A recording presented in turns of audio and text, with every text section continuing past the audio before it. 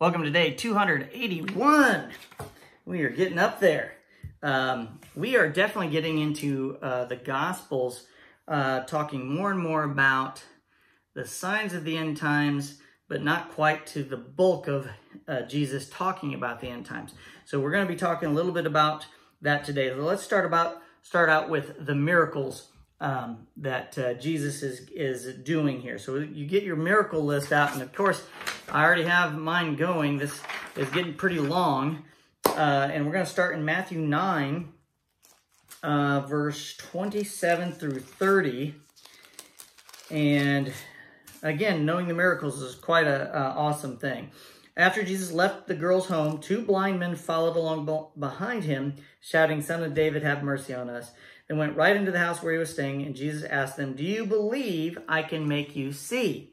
And they said, "Yes, we do." Then he touched their eyes, and he said, "Because of your faith, it will happen." Don't tell anyone about this, he said, and they went out and told everybody. So there he heals two blind men.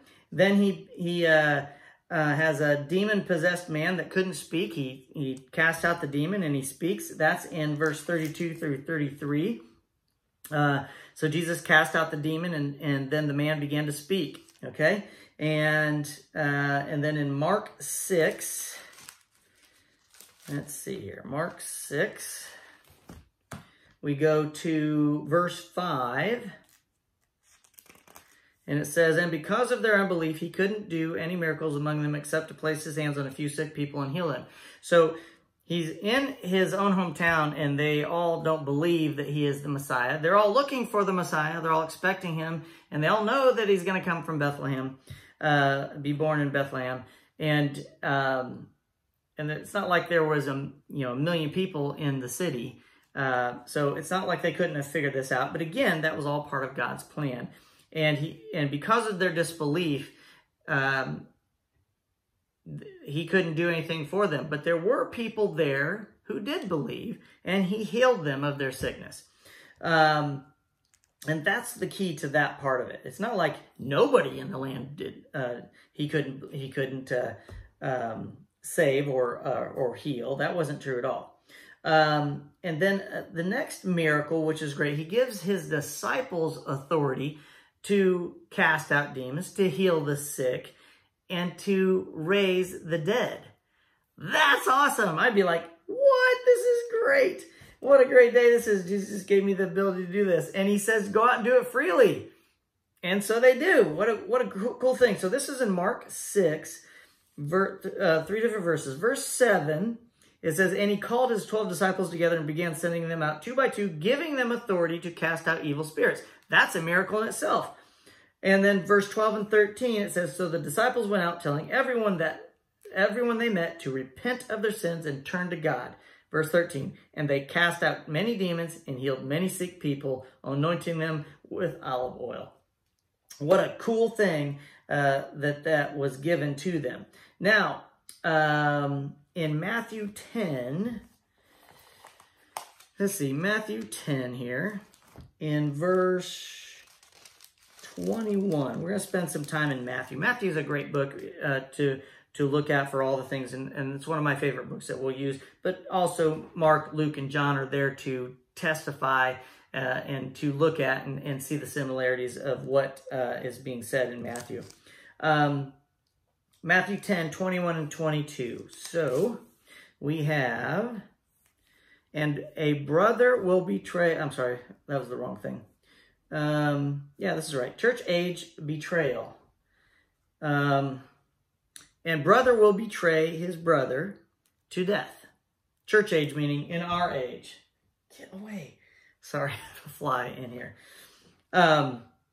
Brother will betray brother, and this is during the church age. And he's saying this to the disciples that this is going to happen to them and during their time, and all the way through to church age, this is happening.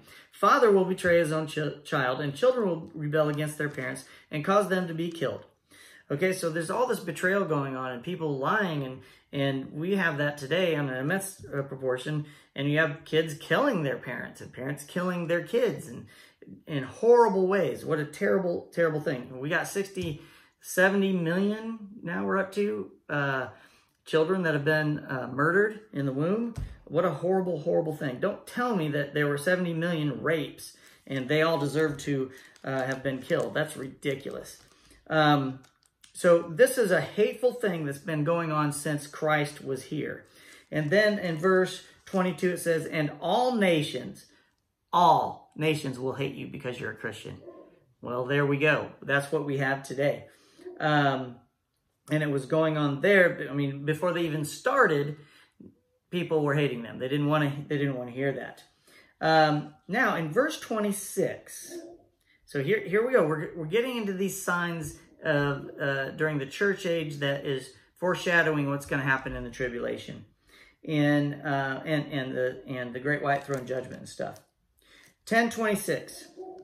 But don't be afraid of those who threaten you, for the time is coming when everything that is covered will be revealed, and all that is secret will be made known to all. So if we go to Revelation 20, and Revelation 20, verse 12, it talks about the books being open. Sorry, I didn't have this marked. 20, verse 12. I saw the dead, both great and small. The dead. So everybody who's in hell at the great white throne judgment, this is the end of Revelation, great white throne judgment, they're going to be raised for judgment.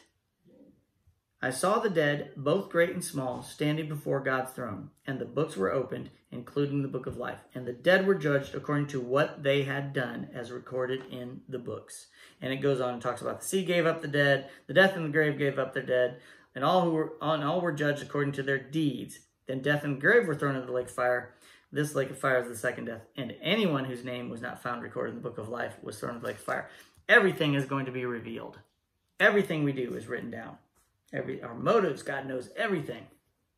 Now, we have different judgments. We've talked about the judgment seat of Christ in Jeremiah, among many other things. Hopefully you have those lists, so go get your judgment seat of Christ list out. And we read in verse 32, everyone who acknowledges me publicly here on earth, I will also acknowledge before my Father in heaven. So what does that mean? Well, at the judgment seat of Christ, after the rapture, we're in heaven for 7 years. That's the judgment seat of Christ. And Satan can be accusing all day long. He is accusing every day, even now. But in the court, when we are up there, we don't face any condemnation. Our sins are forgiven. They're far away from us as the east is from the west. God remembers them no more. And because we acknowledge Christ here on earth, he's going to say, this one is mine. So that's that verse that they're talking about. So that's the judgment seat of Christ. And then the great white throne judgment in the very same passages in verse 33. But everyone who denies me here on earth, I will also deny before my Father in heaven. So when the sea and the dead and the grave give up their dead, and that's at the great white throne judgment, he's going to deny them up in heaven. And they will be thrown into the lake of fire. So those two right there are the judgment seat of Christ and the great white throne judgment. Okay, so this is why you have to write this stuff down in these lists, so that when you get into a time frame, you kind of know where you are and you have all these references. Now, vengeance is God's. This is great. And then in verse 34, the very next verse, it says this. Don't imagine that I came to bring peace to the earth. What? Wait a minute, what are you talking about? Why Jesus is peaceful. No, Jesus is saying this. Don't imagine that I came to bring peace to the earth. This is an exclamation, he says. I came not to bring peace, but a sword. What is he going to do when he comes? When he comes at the second coming, boom, he will annihilate the armies of the world at Armageddon. He did not come to bring peace to the earth. Now, when he sets up his kingdom, he will be here and he will rule with authority. Whether there's peace at that point, that'll be strange to be seen, because there will be people who won't want to follow him, even in the 1,000-year reign. Otherwise, there wouldn't need to be another great white throne, or a great white throne judgment at the end. So that is your day 281. I sure hope you took great notes. So I'll see you tomorrow.